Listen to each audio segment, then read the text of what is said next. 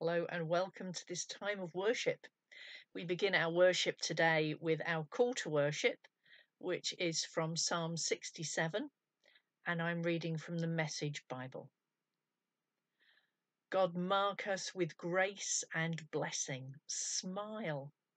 The whole country will see how you work. All the godless nations see how you save. God, let people thank and enjoy you. Let all people thank and enjoy you. Let all far-flung people become happy and shout for happiness, because you judge them fair and square. You tend the far-flung peoples. God, let all people thank and enjoy you. Let all people thank and enjoy you. Earth, display your exuberance. You mark us with blessing, O God, our God. You mark us with blessing, O God. Earth's four corners honour him. And we reflect those words in the words of our hymn, which is Praise to the Lord, the Almighty, the King of creation. Let's sing.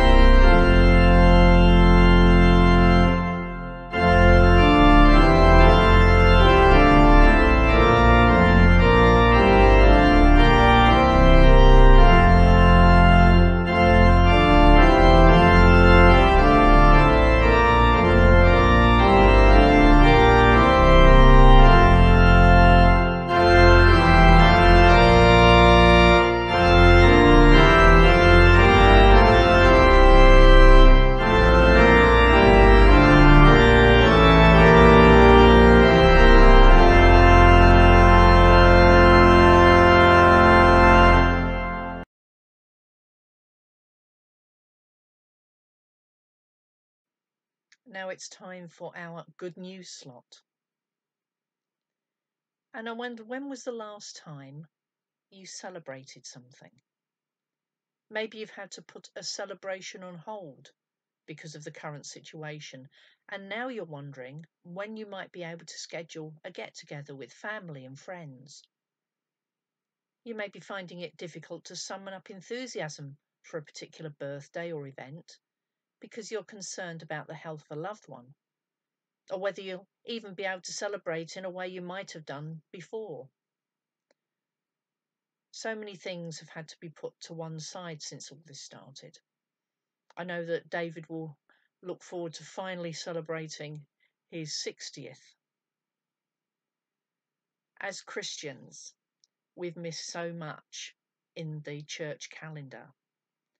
We've missed Easter and all the services and celebrations that come with it. We've missed meeting together, sharing communion, singing and praying together. But with all that, all those things we've missed, God has still been there.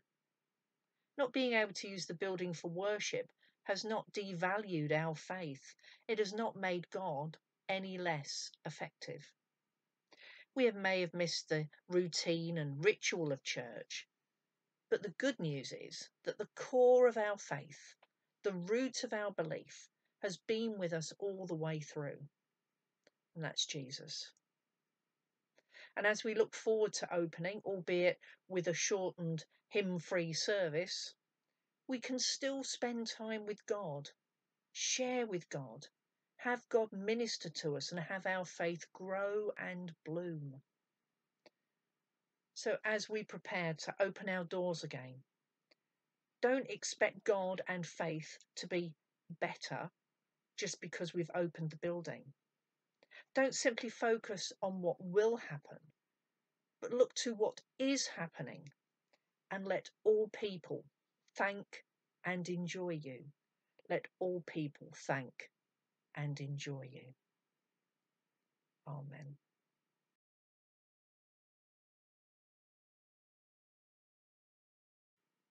We're going to pray now, and I'd like to read a prayer from Barbara Glasson, who is the president of the Methodist Conference.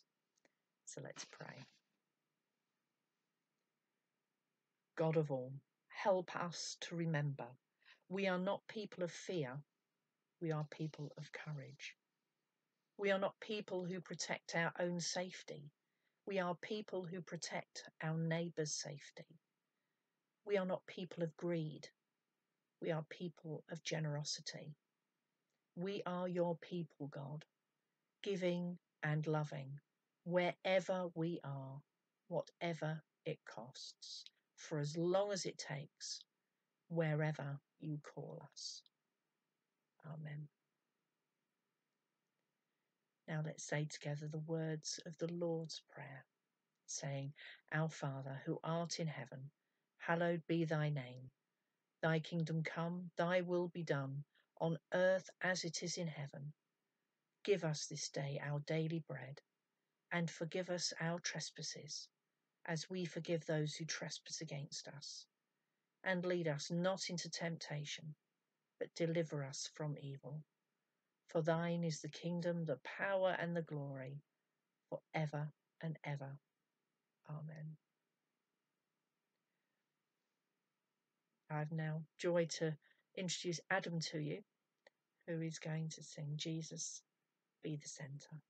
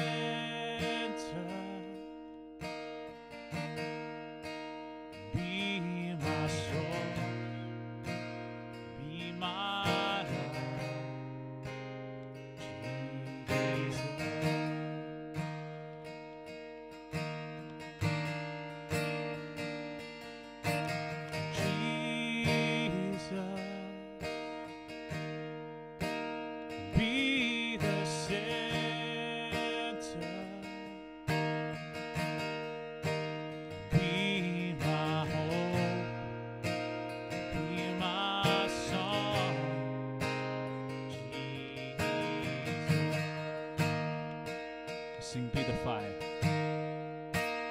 Be the fire in my heart.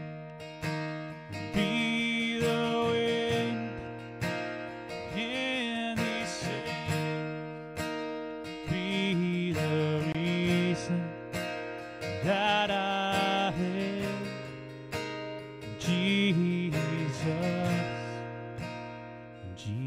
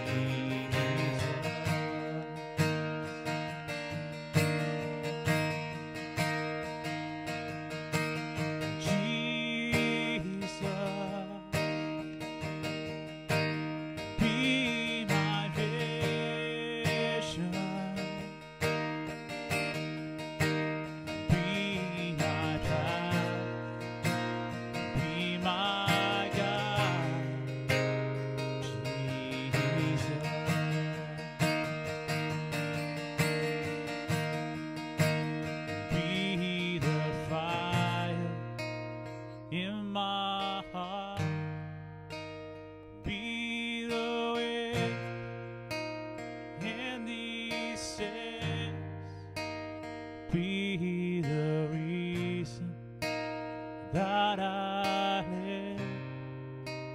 Jesus, Jesus.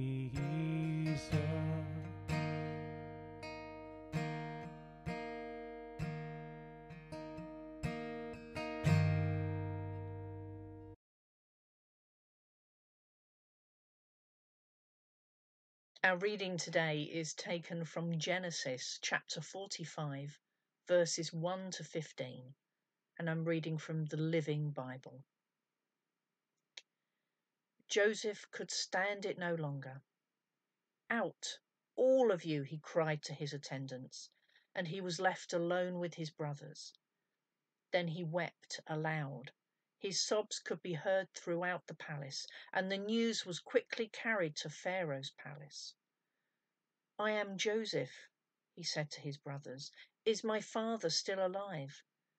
But his brothers couldn't say a word. They were so stunned with surprise. "Come over here," he said. So they came closer. And he again said, "I am Joseph, your brother, whom you sold into Egypt. But don't be angry with yourselves that you did this to me, for God did it. He sent me here ahead of you to preserve your lives. These 2 years of famine will grow to 7, during which there will be neither ploughing nor harvest. God has sent me here to keep you and your families alive, so that you will become a great nation.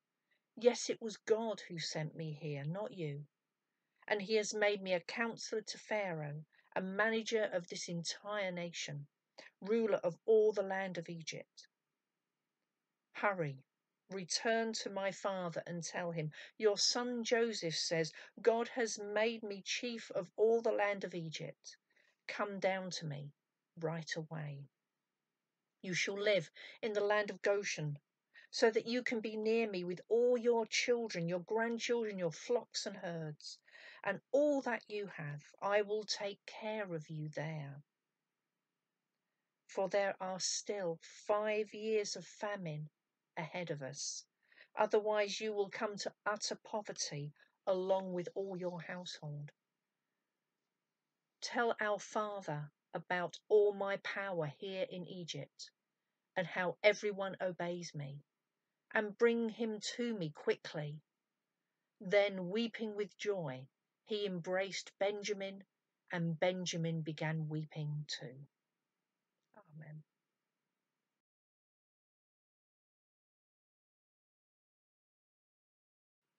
You may remember a week or so ago, I was talking about the mustard seed and how our little church got planted there on that corner. Well, it may be that you heard that and accepted it as, well, yes, that sounds like something God would do, and that was it. Or it may be that you thought about it, considered it, and thought, well, it's just one of those things. Could have been anywhere, really, just happened to be on that particular corner.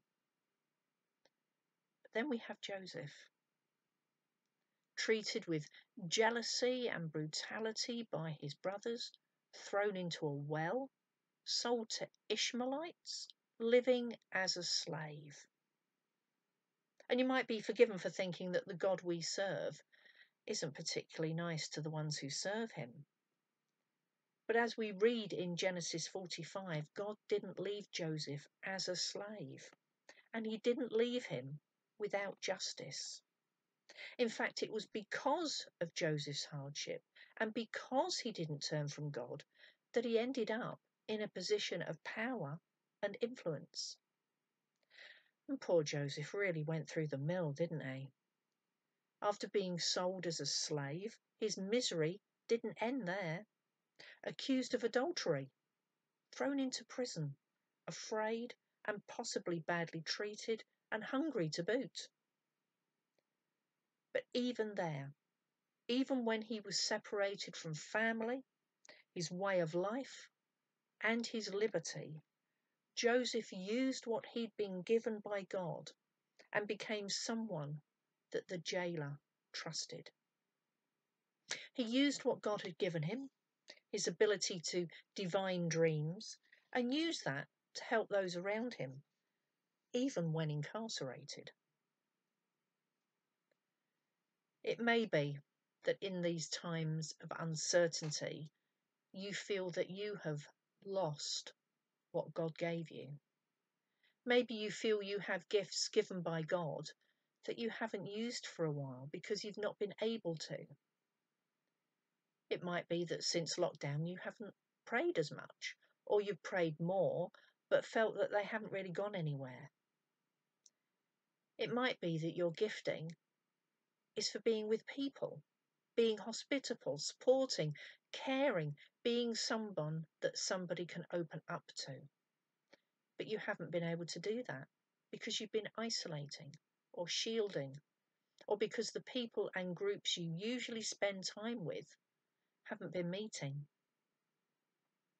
It might be that your skill is practical, fixing, mending, sorting. But again, you haven't been able to use this gift because the things you usually fix, mend and sort aren't around because of lockdown. But whatever your gift, and you have one, or more than one, believe me, it hasn't gone to waste. Your gifting is still there.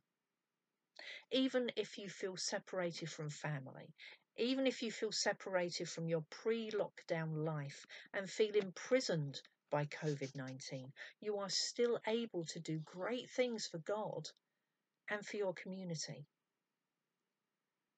Just like Joseph, just like our little church on the corner, you are where you are because God wants you there. You may feel that COVID-19 has dealt you a heavy blow, and that may be the case if you've been poorly or you've had family members who have contracted this awful illness.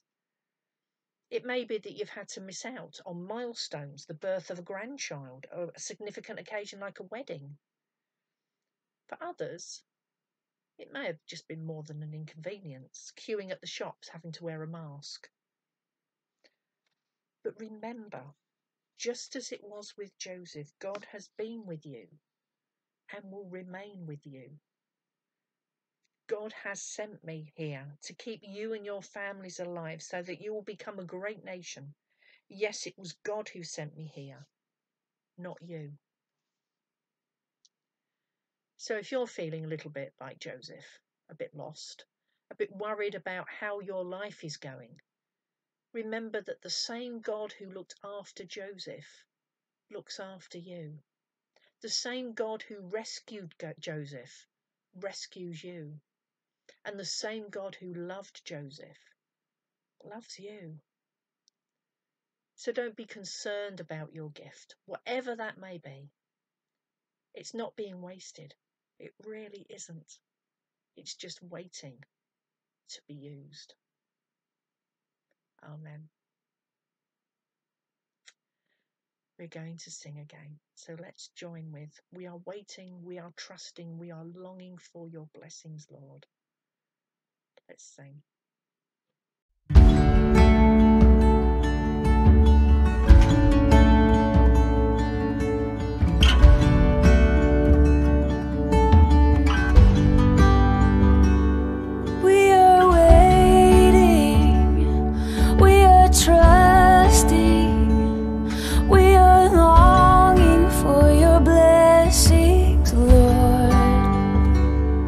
And our faith is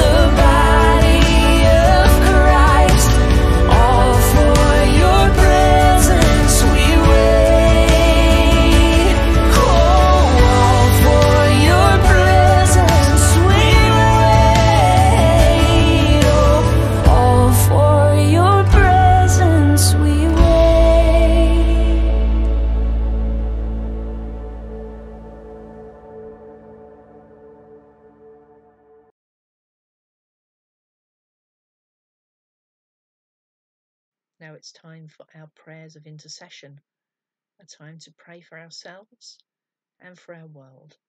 So let's pray. God of all power and mercy, we thank you for these times of waiting, the times when our plans seem to be put on hold and we have to wait instead for you to intervene. We thank you that in these times we have had to rely on you, wait on you, believe in you, believe that you are taking us through and walking with us. God of all power and mercy, we thank you for all the new ways that you have shown us yourself through unexpected conversations, through unplanned meetings, and through new and unconventional exchanges. God of all power and mercy, in these times you have not stopped. You have not left us to cope on our own. You have been with us, opening up new and different ways to meet with you and with your people. You have shown us new ways to worship, new ways to share and to show others our faith. God of all power and mercy, help us to continue to seek you, to speak with you, and to meet you in places we do not expect to find you. May we continue to look for new ways to worship, new ways to praise, and new ways to serve. And as we begin to look beyond lockdown, may we remember the friendships and alliances we have made on the way. May we continue to reach out to those groups and individuals we have supported, like the Food Bank, the Hope Centre and Teardrops, and all the other charities and organisations in St Helens who seek to help and support those who are vulnerable. May we also remember those who are still mourning for friends, family and loved ones lost during this time, either to COVID-19 or any other condition. And we hold in our hearts those who are caring for others, physically, practically, or both. Help them to know that they are not alone, that you are with them and that you hear their prayers. God of all power and mercy, may we be prepared to move forward with you. As we look to opening up the building for worship, may we be open in our hearts and our minds and what you might be saying to us and your people. And may we be like Joseph, ready to acknowledge that it is you who have placed us here in this time and space, and may we continue to praise you. Amen. Our final hymn is the roaring one. Go forth and tell, O Church of God awake. Let's sing.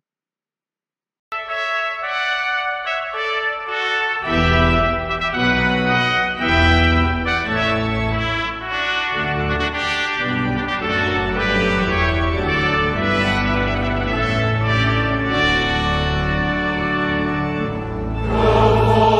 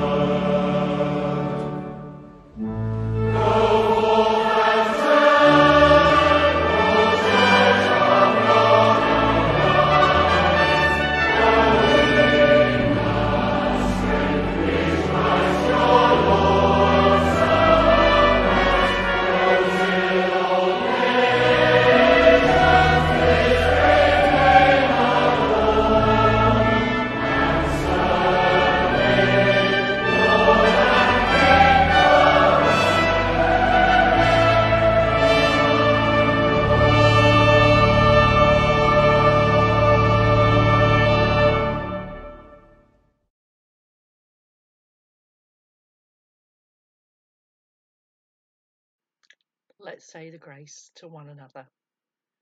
May the grace of our Lord Jesus Christ and the love of God and the fellowship of the Holy Spirit be with us all evermore. Amen. Take care. God bless. Bye bye.